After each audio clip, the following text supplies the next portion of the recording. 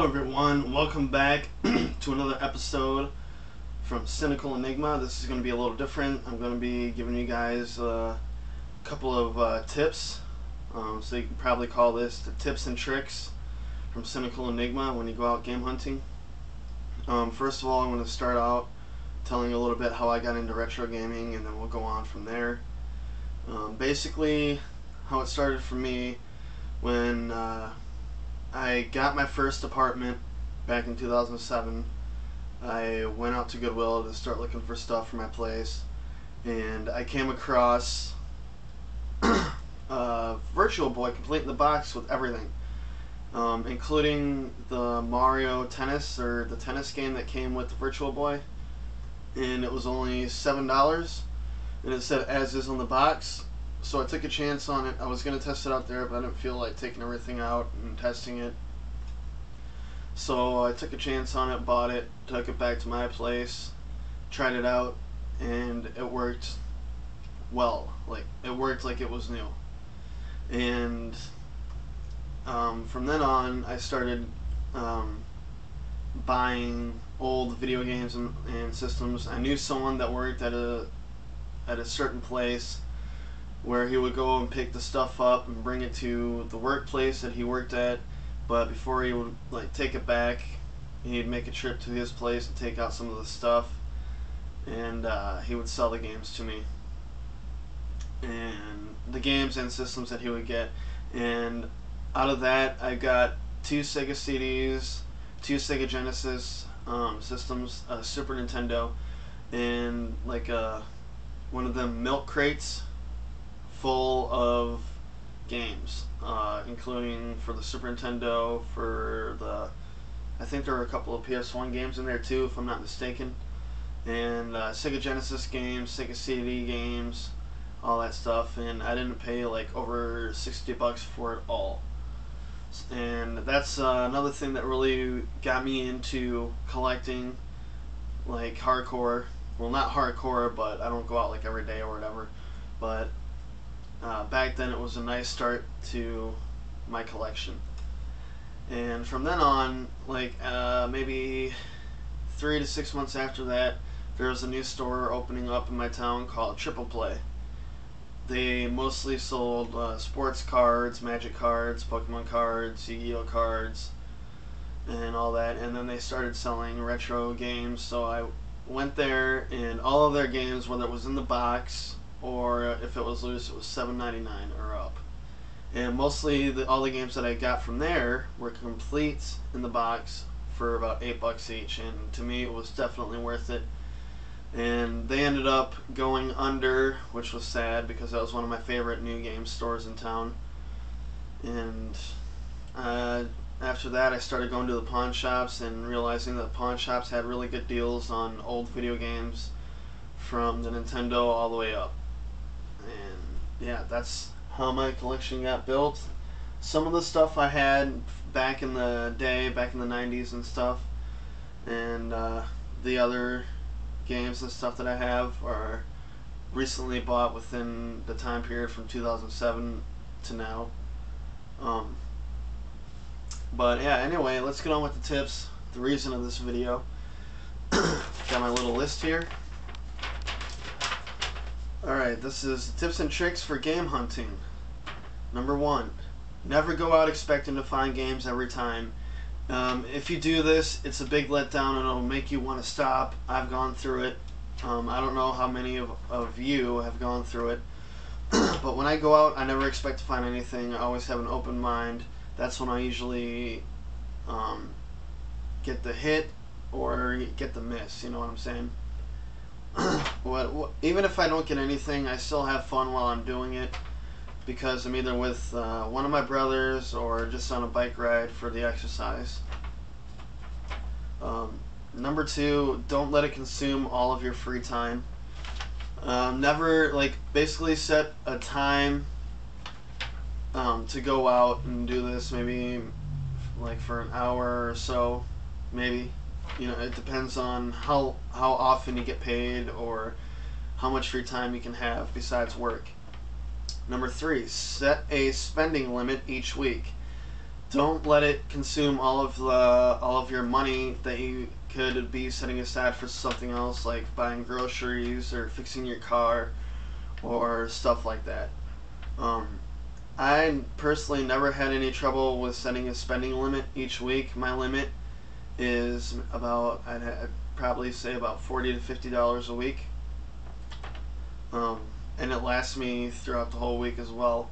Um, Basically, I usually go out game hunting Fridays and Saturdays and maybe Sundays, depending on what's open. Number 4, like EDT1138 says, never make it a job to find games. Do it for fun.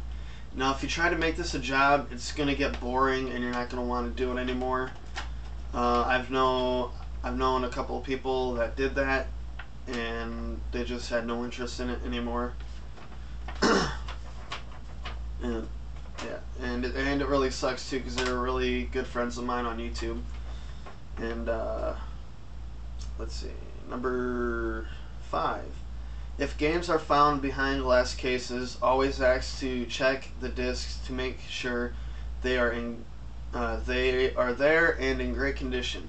This has happened to me quite a few times, actually, where I would buy a couple of games behind a glass case. I didn't ask to look inside the case to see if the game was there or if it was in playable condition, and I ended up getting screwed. And we all know, once you buy something from Goodwill or a thrift store, you can't take it back to get your money back or credit. Alright, number 6. Always look inside a disc-based system to see if there is a game in it. Basically, if you go out and you find a PlayStation 1 or the Sega Saturn and you see a game inside of it that you really want to get, and the system is cheap enough to where you can afford it, then pick it up and don't say nothing about the game being inside. I've come across a PS1 for $2, for $2 or $3, that had, I believe, Fighting Force in it, or Fighting Force 2, and it was a game that I really wanted to get, and I picked up the system just for the game, and now I have an extra system. I have to probably say I have 3 original PS1s, no, 2 original PS1s, and 2 PS1 Slims. Alrighty, moving on. Number 7. If you ever find a game with no price, never ask how much they want for it. You offer them a price so they know your price range.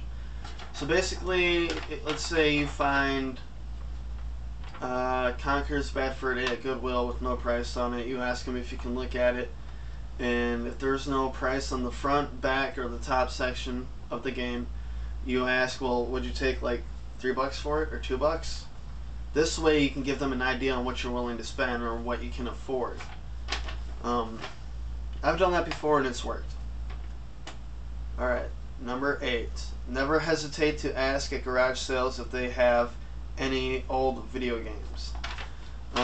Before, when I started out garage selling back in 2010, sometimes I would always hesitate to ask if they have old video games when there would be like nothing but clothes or baby toys or kids toys.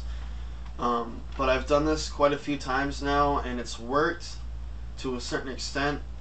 It's only worked once so far. The second time I asked this lady if they had any old video games, and her neighbor overheard me, and she said, yeah, we have some, you know, give me your phone number, and when we go through our basement and we find them, we'll give you a call back.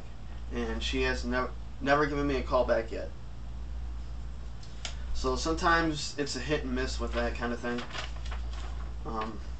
Number 9, don't be afraid to ask to go lower on a game anywhere.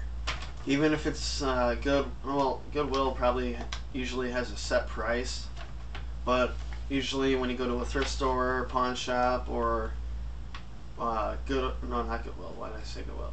Or garage sales, you know, just ask them if they'll, like, if you see a game there or a bundle of games for like $10 and you only have like $5 or $7 on you, ask them. Just be like, oh, this is all I have, will you take this? And they'll usually say yes, just to get rid of it, because they usually don't need the space for what they would call junk.